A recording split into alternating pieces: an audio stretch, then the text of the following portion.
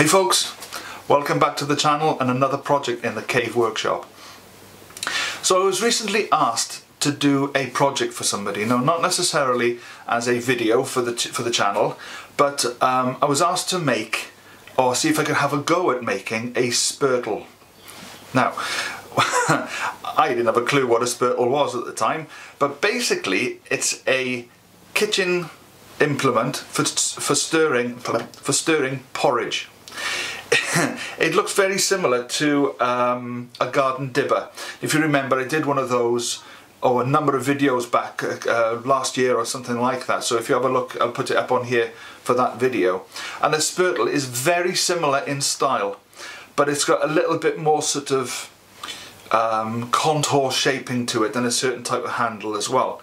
So which means, of course, I've got to do work between centres on a spindle blank, which is going to be something that I haven't done for a little while. Yes, I've put stuff on centres with regards to the Harry Potter egg and things like that, to some degree, not much, but nothing for a while where I've actually properly used a spindle blank. So that's going to be today's project. I've got this piece of Utile, I think you pronounce it, Utile. It's very, very similar. It's like a light, almost like a light mahogany colour really, and it is quite a hard, relatively heavy piece of wood for its size. So it's quite dense, and it's going to be an ideal wood, I think, to make this type of implement. You know, garden dibbers tend to, it can go into wet soil, but usually it's dry soil or something like that. This is going to go into hot, warm, soggy porridge and stir that. So it's got to be a good quality wood. So let's give this a go. I'm going to mark it up, get it between centres, start rounding it off and see what sort of carnage I can come up with. Here we go folks, let's give this a go.